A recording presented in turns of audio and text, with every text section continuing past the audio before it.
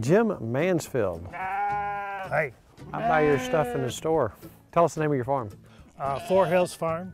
I have seen that on my packages. I open them up and Good lava stuff. starts. Oh, it's good stuff. You know what? You do it for a living. Now, we have 3 girls. Here comes Milky. Come on, girls. Myrtle. Now, as you look at these girls, you see 2 are a little bit heavier than the other ones. But we're looking at April. It's still March. What are your thoughts? You know, they don't look like they're gonna have babies real soon. Right, good. So you need to be sure that you're feeding them good. Alfalfa and corn, which looks like you are. And then you're gonna watch for signs of when they're close to gonna have babies. What are those signs? What are some signs? You'll see their udder swell up. Right. And then most of the growth happens. It takes 5 months, you know, for them to gestate to have to make a baby. So most of the growth happens in the last third of that. So Right. the last month and a half. So that's when they really put on weight. So it's going to be pretty obvious. It'll be pretty obvious, yes. Now, And then, we're looking at 3 right here. You've got like 400. yeah. That's a major operation. So when it comes to lambing season for you, I'm sure it's just like, okay, here we go. Nikki is scared to death. She's really anticipating all kinds of troubles. What are some issues that we might have to deal with? Well, ideally, and this is what happens most of the time, you'll come out in the morning, and there'll be a mom and 2 little babies. I like the sounds of that. Yeah. They most of the time they'll have the babies by themselves. Right. They'll get them cleaned off, and they'll be standing up and nursing within an hour. The signs of trouble would be if she's down, she's getting up, she's pacing around, getting back down, and nothing's happening. When they start to have a baby, you'll see 2 little feet come out, and then a nose, and away they go. That's what you want to see. Yeah, yeah. So if she has a baby, and then she seems like she's not settled, like she's circle around, not really paying attention to the baby, and there's no afterbirth. After they have a baby, they'll have afterbirth, which is kind of a red sac and some gooey stuff. Right.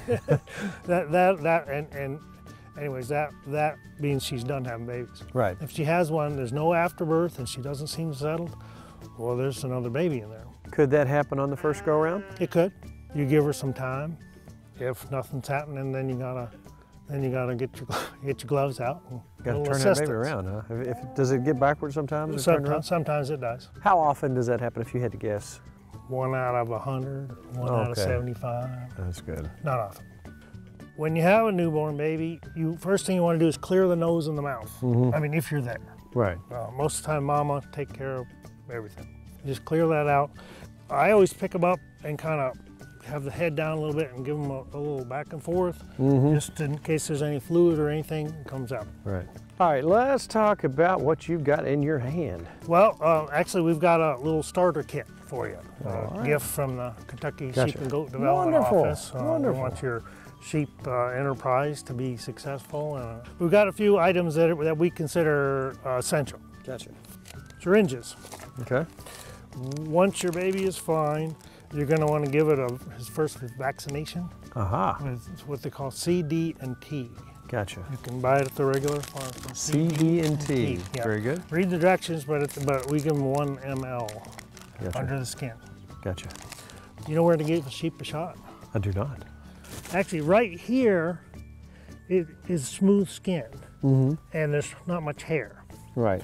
You can just slip the needle right under the skin there. And here's the udder, 2 nipples, 2 nozzles. That'll be about yay big. So it's got a ways to go. Now, for an older ewe, it'll be bigger than that. But since these are first timers, Gotcha. it'll be about, like maybe a softball in there. Gotcha. I'm amazed at how they will let you handle them like that without just absolutely Yeah, if you watch them shear sheep, they don't actually hold them; they just lean them up. And it's like their gut immobilizes them. Unbelievable. Yeah.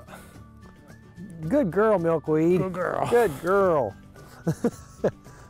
So let's say that Mama has 3 babies. This happened last week to us. No She had kidding. 3 babies. She decided to take 1. And hit the road. We found the other 2 in the bar. Nothing happening, nobody coming back to get them. That first taste of milk is actually colostrum. Right. It's full of things that pass on immunities. So it's very important that they have that within the first 6 hours. Oh, wow. So if you have some lambs that don't get that, or aren't gonna get that, then you need to do something. Mm-hmm. So you catch mom, put a halter on her, and you milk her. Mm-hmm. Mm-hmm. This is really handy for lambing. This goes on that Okay. little rubber tube. So if you're gonna milk mama, Mm-hmm. you can milk her into this. And then if you put it in the lamb's mouth on top of the tongue, it'll start the swallow mechanism. And you can just keep on swallowing until you get about all of it in there. How much would you put? Just a full container? I fill it up, but just by gravity, it'll go into the stomach. Then you can pull it back up. There's a danger. If you get it part way down and it stops, you're in the wrong spot. That's you're in the lung. Oh. Yeah. So you don't want to do that. So that you're fine as long as you can get just about all of it in there. It'll all go in there. Gotcha. If it's in the right spot. Right.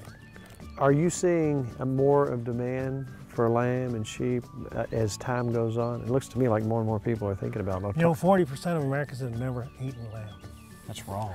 No, it's wrong. That's just wrong. But you know, So when we do store demos and people try it, it opens their eyes.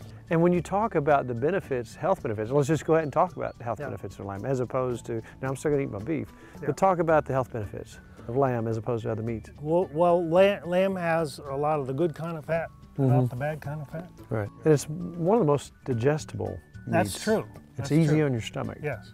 Of course, we eat a lot of lamb now, and we eat goat as well. Wonderful, Yeah. wonderful source of protein. I think 70% of the world eats goat meat except for us. Yeah, it's true. Yeah. But I like my lamb. I really like my lamb.